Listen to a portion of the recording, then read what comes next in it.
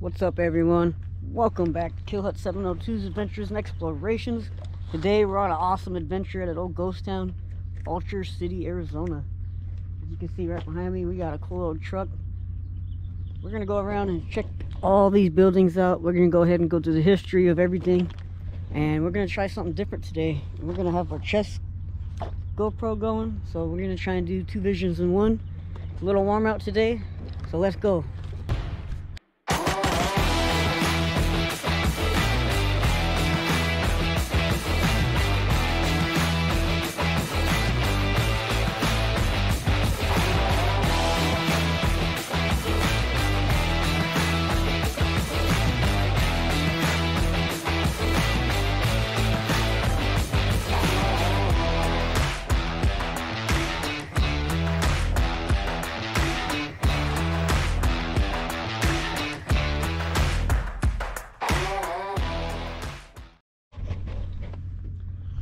Alright, y'all, so we're here at the beginning.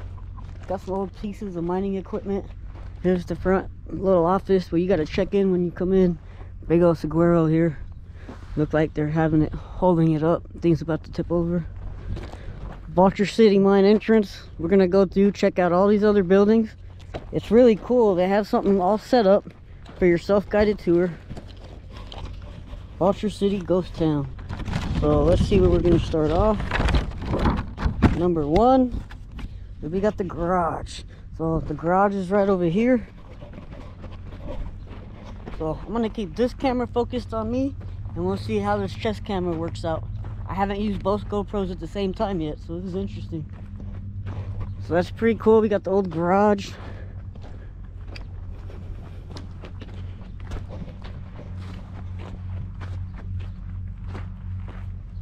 Looks like the front side of an old Ford.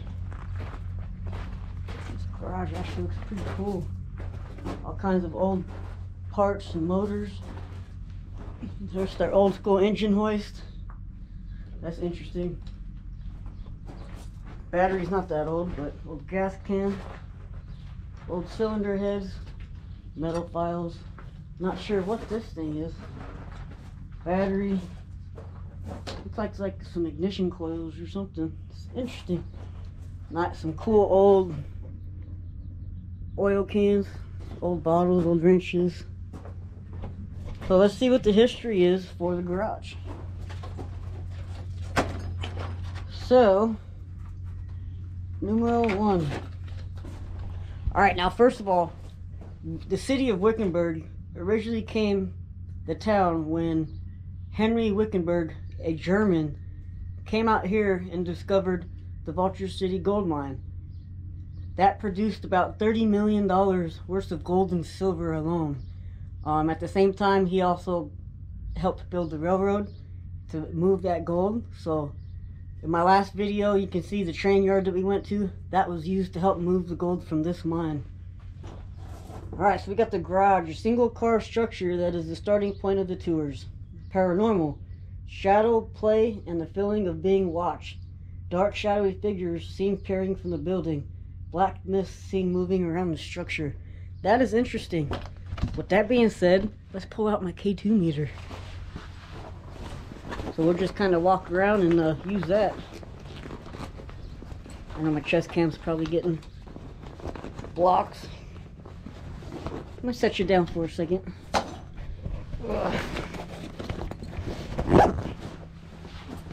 Close up my face. Alright, so we got our K2 meter going now. So I'm going to attempt to carry everything all at once. Alright, so they said there's a shadow figure here. Now let's go find the gas station. Got an old tractor out here.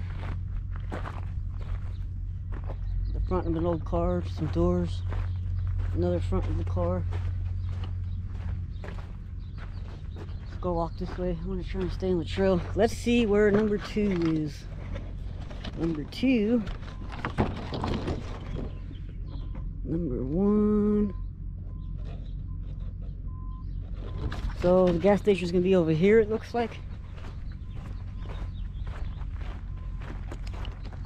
This is a really big place, like 16 different buildings to check out. So if I'm correct, this is the gas station. If I'm correct. Oops, I want to make sure I'm on the trail too.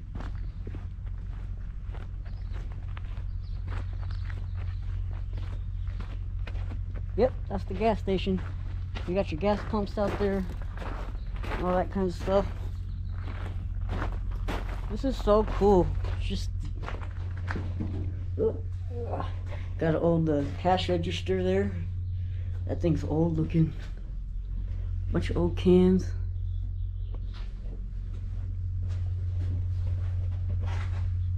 That's amazing. I just love places like this where they keep the history up. This is the old gas station. A lot of old books. A lot of old everything. Old bathroom. Alright, the story of the gas station is, since the early 1900s, the provided parts, kerosene, fuel, oil for vehicles and lights. Note the gravity feed pump, the 1924 National Cash Register, and the old Arizona license plates on the wall. So there's one of them. Alright. Paranormal high electromagnetic field spikes detected. Shadows outside the station. Movement of objects and tapping in response to questions. That is interesting. Well, as we got our K2 meter out, if you're here with me, make that tapping noise that everyone says they hear.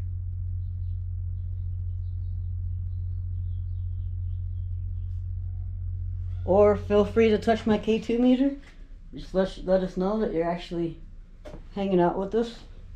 Nothing but positive and peaceful vibes here. Nothing but respect. So far, nothing really has gone on the K2 meter.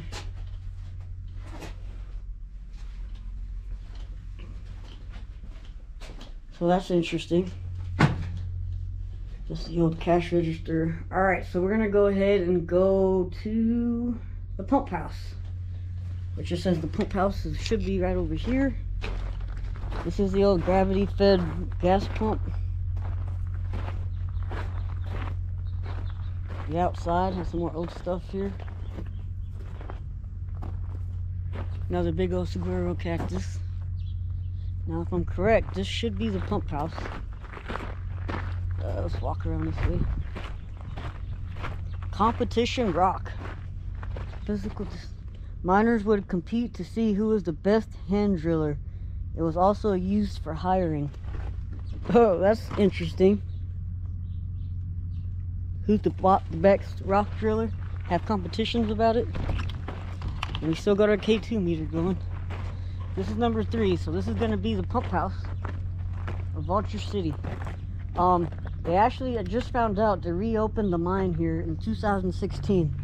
So unfortunately, we won't be able to get into the mine, but we'll be able to get up close enough to kind of see the entrance. They said that we can get up to the chain link. Wow. Want some more old school stuff? You can see a picture of them down in the mine there, drilling. I didn't know what that was at first. What is that? Oh, yep, they're definitely still mining up there. I would too if I found $30 million worth of gold and silver. Drill holes were needed to insert dynamite to blast the rock and recover the ore. Typically they were 2 to 4 feet deep, and up to a dozen holes were needed. Early miners did hand drilling. Later heavy drilling machines were used. These items were found at the Vulture. Blast drill holes were filled with explosives, fuses, and blasting caps were set. The mine was cleared and the charges set off with a blasting box. Spoons. Blacksmiths made, used to clean out rock chips. Muck. Old wheelbarrow, old mining cart. Mucking is a mining term for shoveling broken rock into ore cars. Early day muckers used picks and shovels. Scrapers called flushers followed and in turn were replaced around 1930 by mucking machines. These tools were found in the Vulture mine. A couple more old school photos there. Old mining cart. One bucket used to not only bring rock to the surface, but to move supplies to down shafts. Another picture of the old mine there. Some old drawings. Please do not touch. Thank you. Look like one of those old head frames. Old lanterns. Check that out. There's no natural light in a mine. Early day mine lighting evolved from candles to oil wick lamps, lanterns and carbide lamps, then battery powered lighting, and now to electricity. 3 candles would last a 10-hour shift, and carbide lamps went about 4 hours on 1 charge of calcium carbide. That is pretty cool. Years after the pipeline ceased to function, desert dwellers salvaged it for building material. Here it is covering an old cistern near the ruins of the cabin. Incredible feat. What is this thing? Water. Oh, it's old water lines. What's that say? Section of 1980 or 1884 Vulture pipeline found buried by Frank Braille in March of 2020. So they just found it last year. These are a bunch of the rocks that they found in there. Geologists in the field examining drill cores. That's what those are, drill cores. All right, and the history for the pump house. Let's see, we got relocated in 2019. The structure was vital for all aspects of mining and living in the camp, as it was the sole supply of water. Paranormal, sightings of a miner and his child, both in period dress. Shadows seen darting in the area surrounding the building. A woman heard calling for children, followed by the feeling of being watched. So this is the drilling exposit. The display has been arranged to showcase the underground sequence of mining. So you guys saw that already. And let's go ahead and flip the page here. Oh, there we go. Alright, so we walk around here, and we don't have anything on the K2 meter here. If there are any spirits around here, just feel free to touch my light and let me know that you're here.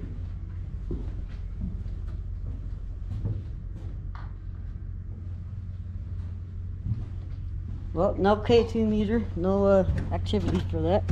So let's go ahead and head on over to the roost.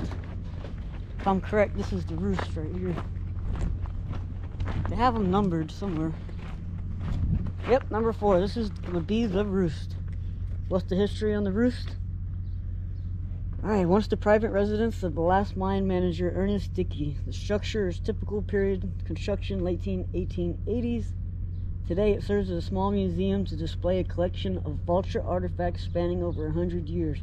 Paranormal, piano heard playing, phone heard ringing, shadowy figures seen moving around the building, doors slamming accompanied by the sound of objects being dragged across the floor.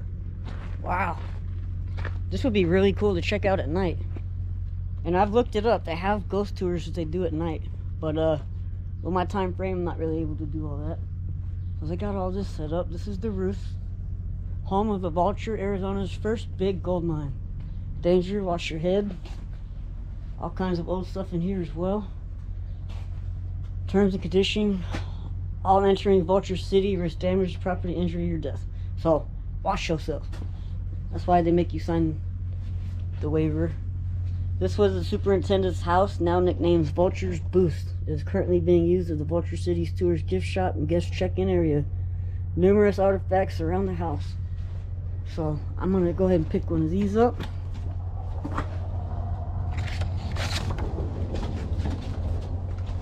Go ahead and walk inside, check it out. Wow. An old radio. Challenge 1920s and Supertone released 1924 and 1929 to 1931. Records were sold by Sears, Roebuck and Company. What every rockhound needs. I think that's a sewing machine. That's cool. They got a bunch of stuff set up in here. They got the first aid. A little bit of everything. Vulture Mine has been back in the gold business since 2014, hard rock mining and processing ore. It is now an open pit operation running close to 24/7. The mine's extension plan for the near future puts the historic powerhouse, engine room, and processing plant directly in the passive development. So they got it going again, that's for sure. Vulture City Tours. If you guys would like to donate, go check that out. Alright, and then you got your GoFundMe there. So if you guys would like to donate to this awesome place to conserve all the history. Look at the old money. $50, $10, $100. Can you imagine what that cost back then? Got some old typewriters. Old piano. This is the piano that they're supposedly here playing. I'm gonna set my K2 meter right on the piano. If the spirit's with us, hit that like for me. I know you like playing the piano. We'll turn this off, turn it back on. That'd be really cool to get a spike with this. But not on the piano. Old record player.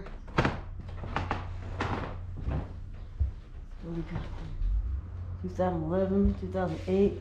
It shows the different time frames of when this was here. 2008, 2010, 2010, 2011. See, this is the Ghost Town Tours. And Vulture's roof. There's all kinds of old bottles. Old pictures of equipment. Looks like that picture is an old entrance. The Witchery of Kadakari.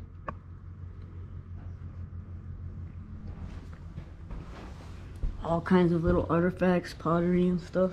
Old hat. Just keep walking through here.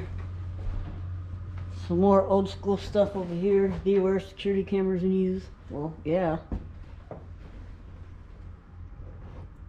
Reward $1,000 in gold coin. Look at these old, so old. Really cool bottles. Look at that old big hammer.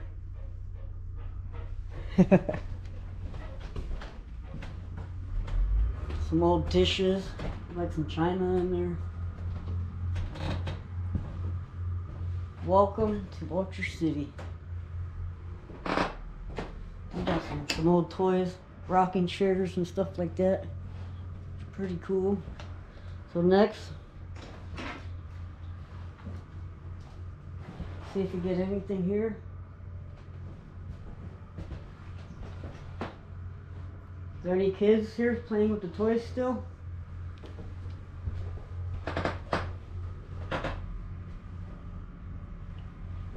Haven't gotten anything with the K2 meter yet.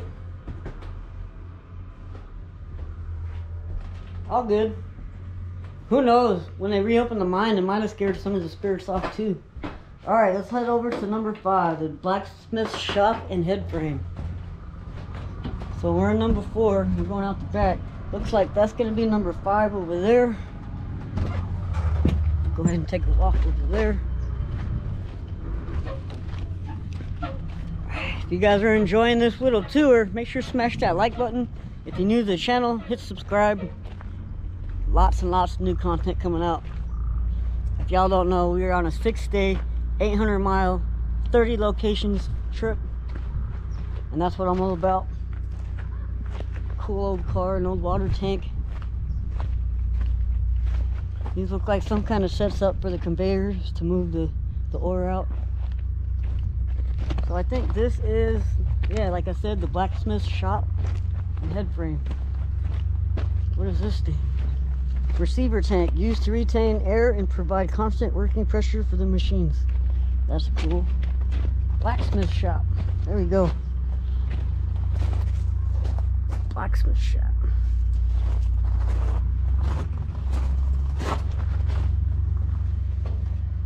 Alright, history for this.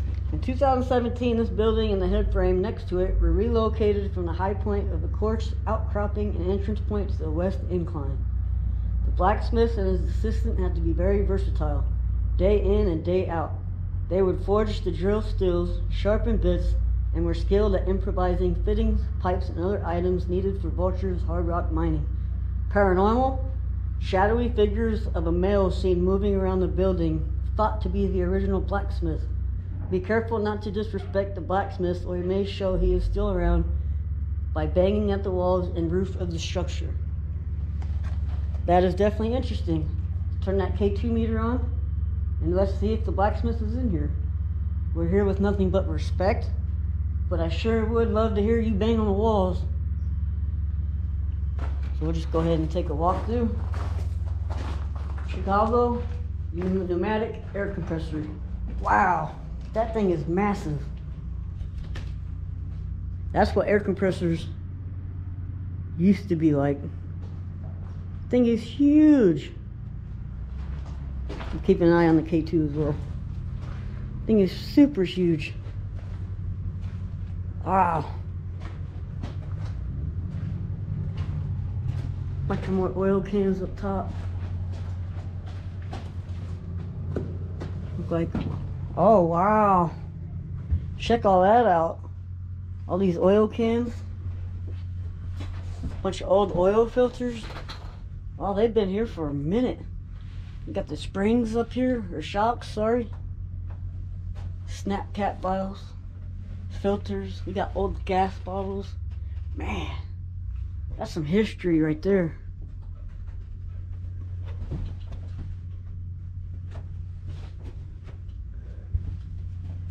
Still nothing on the K2 meter yet. Blacksmith, if you're in here, come touch my meter for me. I'm here to show respect. A bunch of more old stuff. Look like an old press. Bunch of old nails.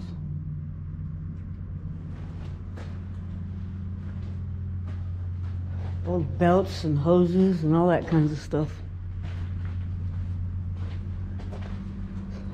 And this will be, this is the head frame here that was used for the mine. Looks like an old water tank again. Forge, used for heating up the drill and stills, which were placed into the adjacent machine for resharpening drills. Metal lath. Until 2017, it was located at the powerhouse at the far west end of the Vulture mine property. So it looks like they moved a lot of stuff over here, like within the last 3-4 years. Ingersoll Rand drill sharpening machine, circa 1920s.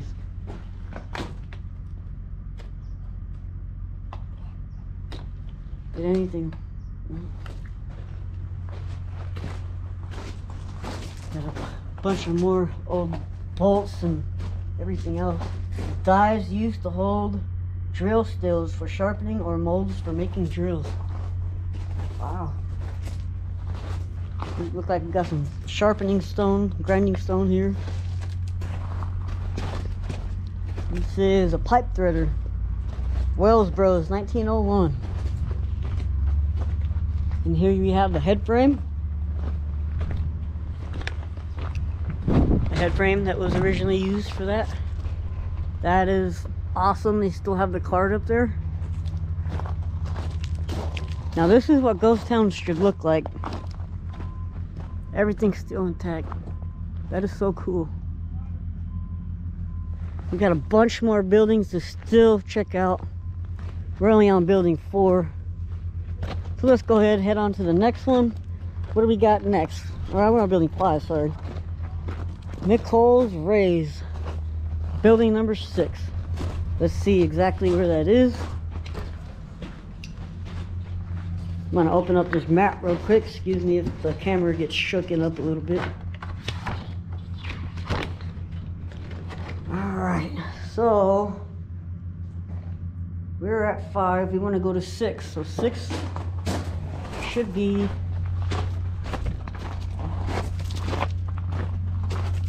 5. 1, 2, 3, 4, 5.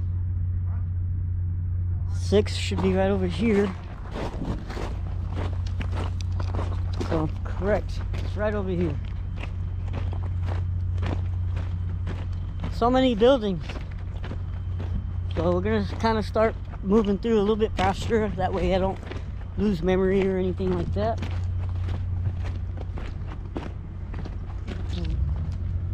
Don't really want to walk in there. I don't know if that's building 5 or not.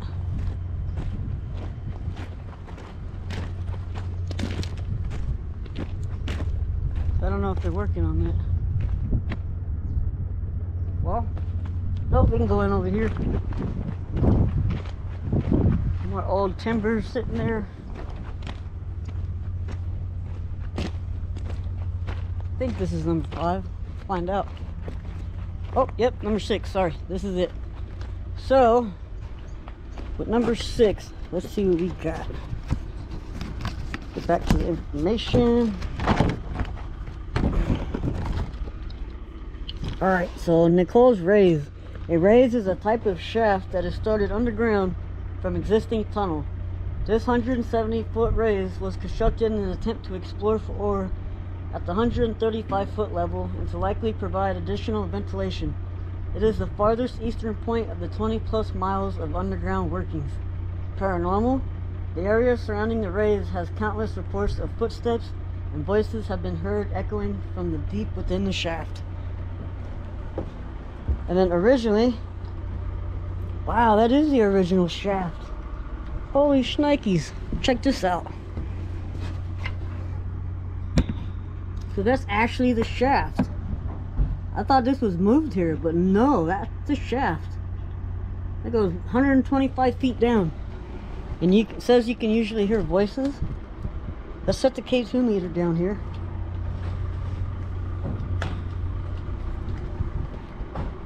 Are there any spirits here around this raise? If there is, hit the light for me. Straight down, that's just amazing. 135 feet. That is awesome. We are looking down 135 feet. You can see all the wooden timbers and everything. That's pretty cool. Hello? No echo. Nothing on the K2. But that is pretty awesome. 135 feet down. And the Nicole raise. Oh, it says 170 feet down. Sorry. Wow. 170 feet down. Can you just think I'm standing over a 170-foot hole? Wow, wasn't expecting that. So this is actually in the original place. Alright, now let's go over to number 7, which I think is over here. We got an old mine bucket. A couple of them. This looks like sort of like an elevator shaft where they take people up and down maybe. And over here we got the ore bucket. This bucket was used to remove ore, water, tools, and other materials from the depths of the mine. And that looks like an old setup for platform for something. That was 6. I think this would be number 7. And then we still gotta go all through those buildings. Awesome.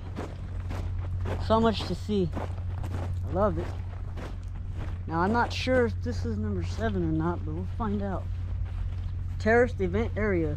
This grass terrace space is used for hosting wedding ceremonies, intimate concerts, award celebrations. The vertical beams of the altar are original vulture wood dating back over 100 years. No spooky stuff going on here. So that's pretty cool. These timbers are over 100 years old. But no paranormal activity here in this area. It's pretty nice. Have a little wedding or concert here. Alright, so now we're gonna head over to the Wells Fargo's post office, which I believe should be back that way. Let's find out. Look on the map real quick. So, let's see where we're at. I believe we're at number 6. We're at 7, 8. So we gotta go that way. Get back on the right page. Alright, so we're going to go ahead and head up over this way.